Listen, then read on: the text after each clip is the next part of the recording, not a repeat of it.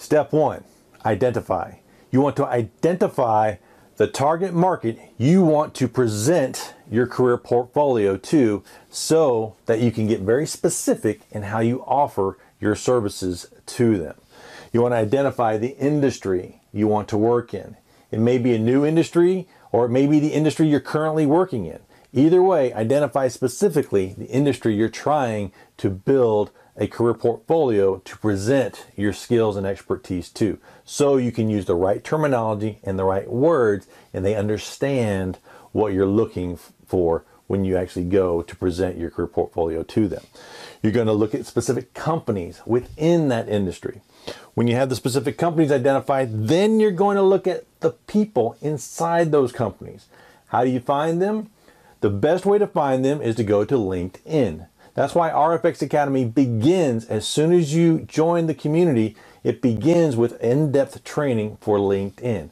Basics and advanced training. Goes through everything you need to know about LinkedIn and how to leverage all the tools within LinkedIn so you can better leverage that tool to find opportunities.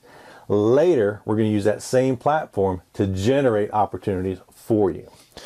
So you're going to find people on LinkedIn. You're going to identify your network, your first person network. These are the people that know you and who you know. So it's kind of a personal connection, or you've worked with them sometime in the past. And then you're going to look for decision makers inside these companies and see how you're connected, either as second or third tier relationships within your network on LinkedIn.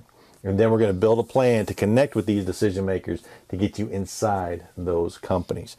Then we want to profile the industry, the company, and the people that you're looking to connect with to generate those opportunities. I mean, be specific, exactly who it is you're trying to connect with.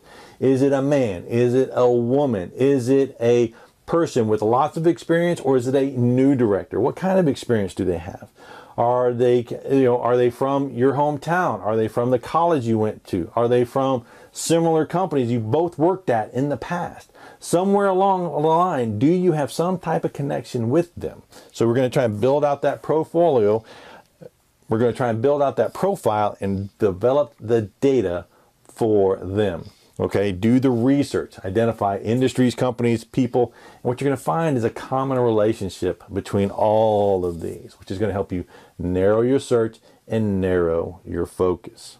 Okay, so that's what we want to do, is build out and identify exactly who it is we want to present ourselves to so they see us and present us with opportunities. That's the idea. That's the overall idea of this plan.